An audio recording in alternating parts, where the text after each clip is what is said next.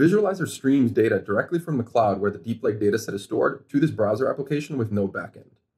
Now, using your mouse or trackpad, you can zoom out and traverse this dataset, and you can see how the samples are loaded as they're being streamed to this browser. Now, by double-clicking in the white space in between the samples, you can get back to a 90-degree view, and then using this index selector on the left, you can go to a particular sample in the dataset. So now we go back to our original sample. And by clicking on the sample itself, you can view detailed information, such as the content of the actual tensors themselves.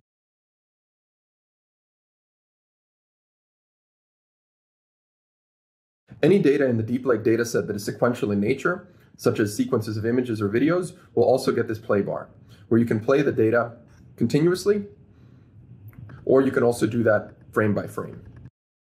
Then here's another example.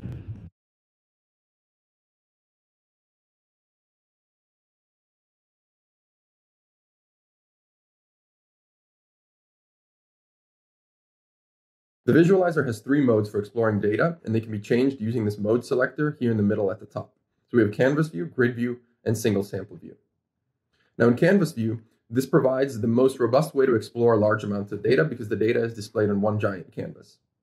Now the only constraint in canvas view is that in certain parts of the canvas, the data may not be in order. Now in order to see the data in order, that's where you want to use grid view. So grid view essentially adjusts the ordering of the samples so that the beginning of one row is always after the end of the prior row, no matter how much you zoom in or out. And then single sample view we'll describe separately because it offers a bunch of additional features.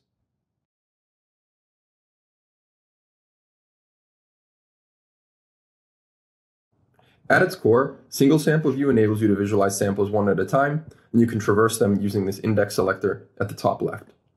But most importantly, single sample view allows you to create custom dashboards for cases where you don't want all the tensors to be overlaid on top of each other all the time. So in this autonomous driving data set, we can actually create a custom dashboard to display the tensors in a way that we want. So we simply on the bottom left here, click Add View. And then for each separate view, we can select the tensors that we want shown in this view. So this particular data set has camera recordings on the same vehicle at the same time from different angles. So here on the left, we're showing the left camera. Here on the right, we're showing the right camera. And then we'll add 2 more views to add the depth and the disparity map. And now that we've created this dashboard, again using our play bar that's available for all sequential data, we can go through the individual samples for this view, play them continuously using this play button. And then now when we go back into our grid or canvas view, all of the data is shown using this dashboard that we just built in the arrangement that we created. And then in single sample view, if you have write access to this data set, when you click on Save Layout, this will become the default view that other users that also have access to this data set will see when they open it up.